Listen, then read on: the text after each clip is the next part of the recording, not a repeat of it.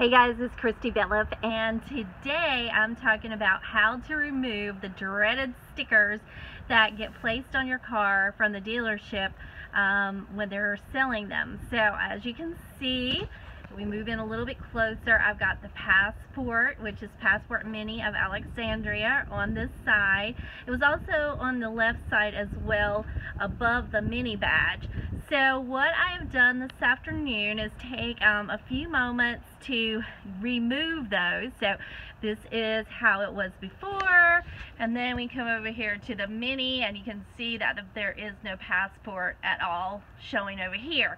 So what did we do?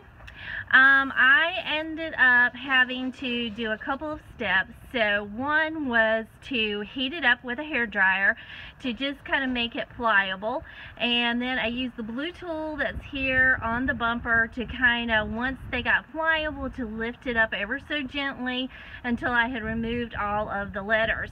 After that, I used the goof off very sparingly to remove the residue, and then cleaned it with 409, then soap and water, and then I used the speed wax just to shine it up, because we don't know how much of that wax product was removed when you're taking it off. But as you can see before, when you come over to this side, which is after, and I no longer have the sign for passport. So that is one thing I did, and then this was my second thing.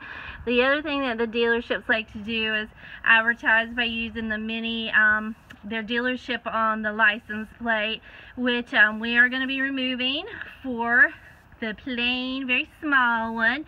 And the reason we use that one is in North Carolina, where you see the passport lettering, they frown upon that because it covers the actual state.